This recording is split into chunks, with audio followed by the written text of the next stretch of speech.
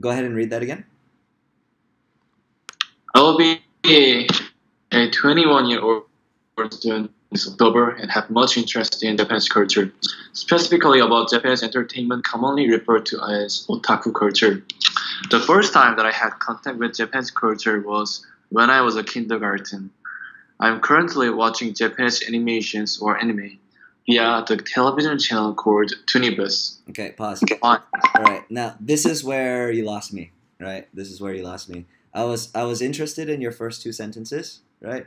But then once I started reading this, I was like, getting a little bit off topic. This part right here. I know you're trying to explain why you like Japan and why animations are cool and like all of that stuff, but we need some more substance. All right, we need a little bit more substance to eliminate the sentences from there. Yeah, I know. And this statement of purpose is just where we're trying to talk about your life a little bit. So these things here, I don't want you to copy my words. I will let you have like a few sentences, right? A few sentences here and there. But let's just see this kind of brainstorming real fast. All right, so for me personally, this is a pretty good metaphor. It could be cliche. Who knows? We'll see, right? But like this next part here, this is where we extend the metaphor, right? Extend the metaphor and compare you to the other trees. And then we have this part here, which is kind of nice to explain your background. And kind of dancing around the whole high school situation, right? Then we have throughout my studies, right? And then this is the stuff that I've been really trying to teach you, right? And you have to take charge of your life and prepare for the myriad of university choices ahead of you. Speak Thai, English, and Japanese. Yeah, dude. Like it makes you sound pretty awesome. But I mean, Very I know. Chinese. Very Chinese. Oh, we got Chinese too. Fuck. Okay, you are a talented dude. Okay, all right. Chinese and Japanese in my journeys to Southeast Asia with my father, who was diligently working in e-commerce. All right, we can expand on this later. All right. Yes, we can expand on this later because let's say that we focus on your love of languages, and then you're going to Japan right now to work on your Japanese because it's last in this order of 4.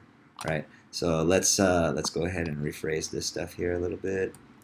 Let's put Thai at the end because that's the worst, right? And then your English is best. No, your Korean's best. English is second. Next one is Japanese or Chinese? Japanese. Japanese. Okay, and then after that, it's a bit hard to determine because my speaking and listening is Japanese better, but my writing and reading is Chinese better. Right, so it's different. And then you're going to have to write that detail here. Let me brainstorm that, okay? For speaking and listening, Japanese is better. For writing and reading, Chinese is better. See, these are good details, dude. Japanese versus reading and writing in Chinese. Okay, yeah, see, this is good brainstorming stuff for you. Like... I want to write all of this stuff for you, dude. Trust me, I do. This is where this part kind of sucks. But we have this is okay-ish. Depends on how we develop it. So here's what I was thinking. Okay, I love languages. I don't like working too hard or bullshit or fake people. This is me now. Let me see here. This is, I hope to improve my Japanese now. We have not sure where the world will take me. Not sure about translation tech. But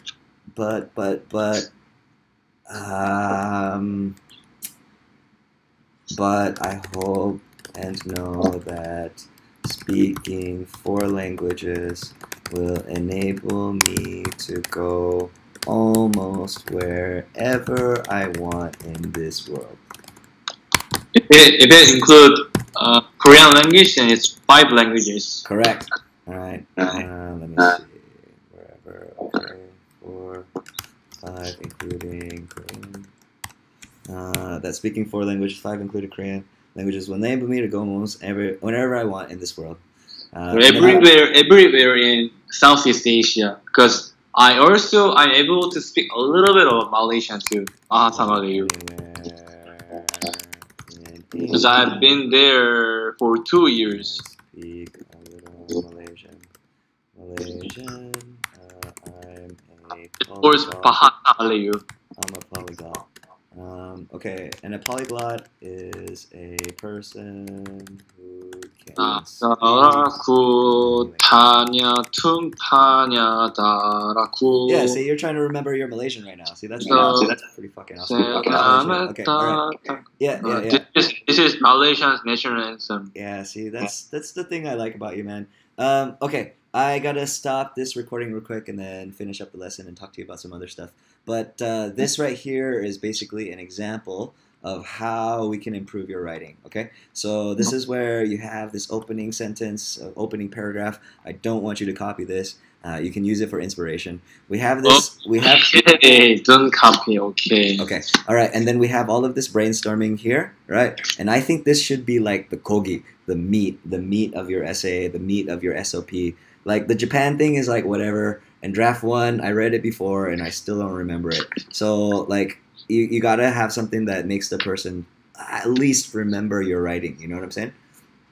And like, it shows that you're a special, not necessarily a special person, I guess, but just like different, unique. I mean, I'll tell you, in my opinion, man, that this is like pretty freaking cool. Okay, all right. I'm going to end this, and I gotta turn off this recording.